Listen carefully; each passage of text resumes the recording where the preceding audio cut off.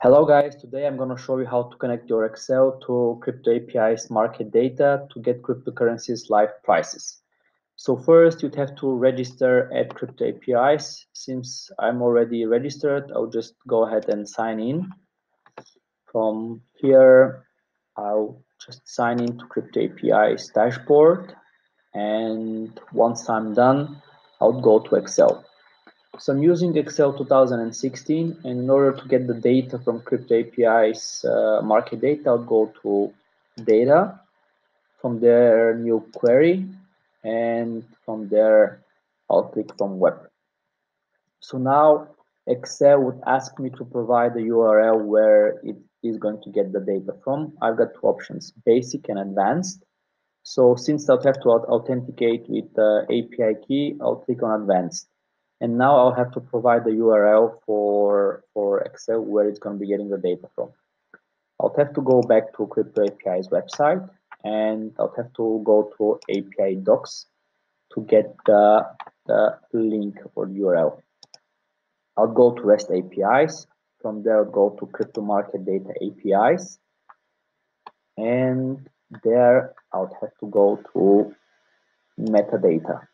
From metadata, I'll click on list all assets.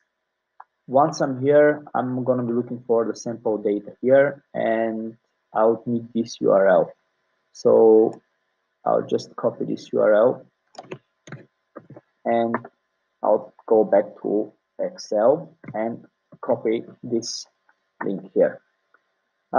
Something else that you might want to do is, let's say, those APIs allow you to filter between fiat and crypto, and I would like to use crypto for our example, so I'll just copy this one, go back here and click type crypto. This would list only crypto assets when I get the data.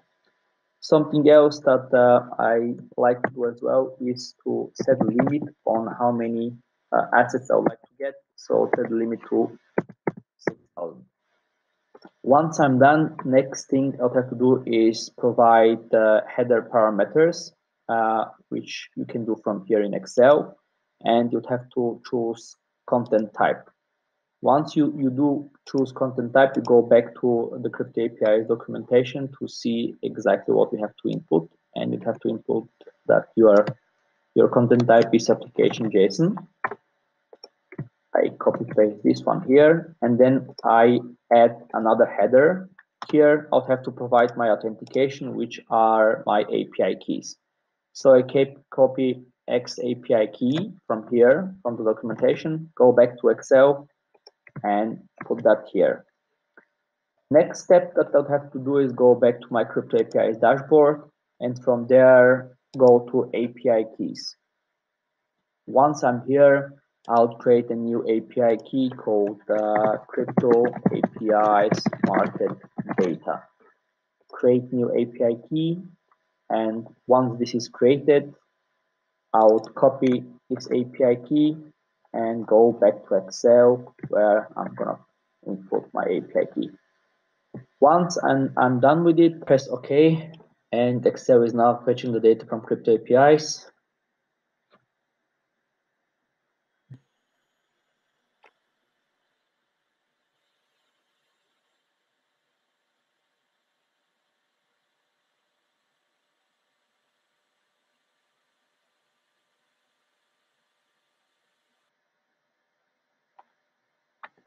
Now Crypto API says return the data that I want, and I've got the record and list. Then I'll press on list, and I get the data in a list format, and I'll have to transform that into table. You click on transform and then click to table. You can just OK this one. Once you press OK, you'd have to press on this little button here, and it would show you all the records in that list. I'll just untick this one, use original column name as prefix, and then press OK. Once I do this, I would get the data from cryptocurrency data from Crypto APIs. You've got all the cryptocurrencies listed here. and you've got the asset ID, symbol, name, slug. You've got supply, market cap, current price, as you can see right now, volume change, 1 hour change, and a few other things that you can use for your table. Once you do this, you can just click file and close and load. Once you do this, the data would be put into your Excel sheet in this format, and you'll be able to use that. Once I'm done with this, I also go to Crypto API's dashboard and to check if my request was successful and how many credits I've spent. You just click on successful request and you'll be able to see your requests. Yep, it is successful. So from here on, you'd be able to use that data to create a portfolio, to see how is your portfolio changing, and all kind of useful data. You can use that for your Excel sheet. Thanks for watching.